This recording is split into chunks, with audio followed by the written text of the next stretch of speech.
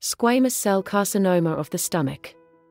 Squamous cell carcinoma of the stomach is a rare cancer that comes from squamous cells, which are not commonly found in the stomach's inner wall. Less than 100 cases have been reported worldwide. There is no well-known cause for the development of squamous cell carcinoma of the stomach.